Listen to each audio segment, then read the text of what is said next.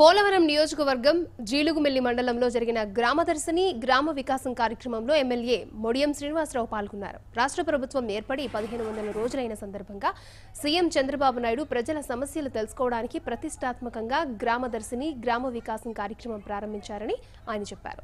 కేంద్ర బీజేపీ సర్కారు రాష్ట్ర ప్రజలను మోసగించిందని, అయినా సీఎం ఎన్నో కష్ట నష్టాలు కోర్చి పలు సంక్షేమ పథకాలను అమలు చేస్తున్నారని ఆయన అన్నారు.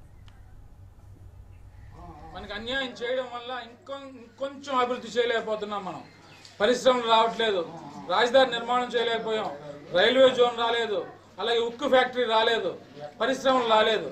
ఇలాంటి అనేక ఇబ్బందులు పడి మనం ఈరోజు ప్రభుత్వాన్ని నడిపిస్తున్నారు మన చంద్రబాబు నాయుడు గారు. గుర్తుపెట్టుకోండి, ఈరోజు ఒక్క తెలుగుదేశం పార్టీయే మన ఆంధ్ర ప్రజల ప్రయోజనాల కోసం పోరాడుతోంది. కడుపులో బిడ్డ